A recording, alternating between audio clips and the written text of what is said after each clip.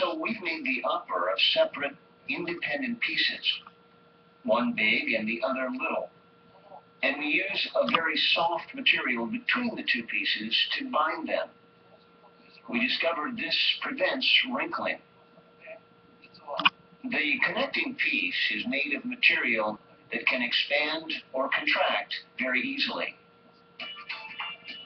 This white outer flap is made of very elastic material and makes wrinkling very difficult.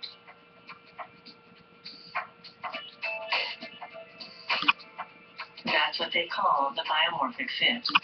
It's the reason ASICS shoes don't cause blisters. And there's more.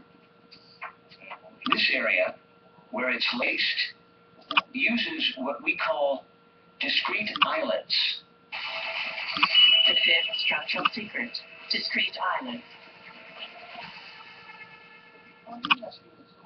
In typical shoes, the laces pull and generate a great deal of force around the eyelets.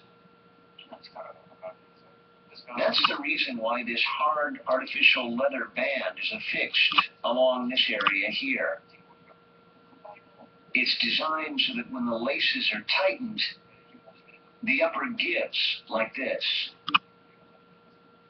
However, when you pull on a typical eyelet, it pulls up the entire top of the upper. But that is different from shoes made with discrete eyelets, where each eyelet is independent. By making them independent, each eyelet is connected only to the reinforced part below it.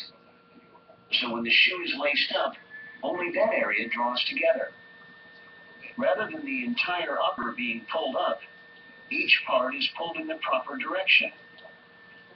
The discrete eyelet's role is to properly channel the force exerted by the laces. Independently placed eyelets disperse the tension of the laces. This creates better fitting shoes and makes them more comfortable.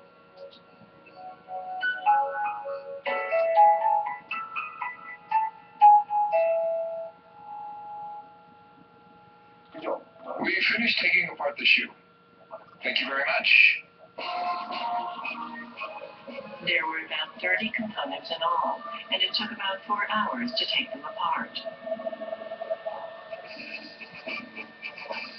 Sundays when the posters on the ground.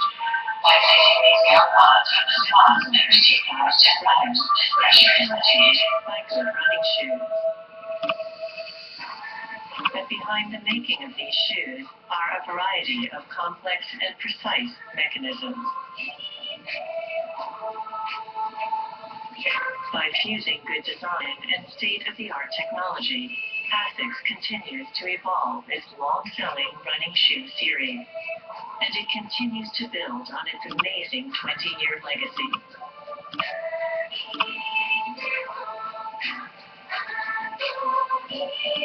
This is the ASICS running shoe, Gal Kayano 19, Barasudu, exposed at last.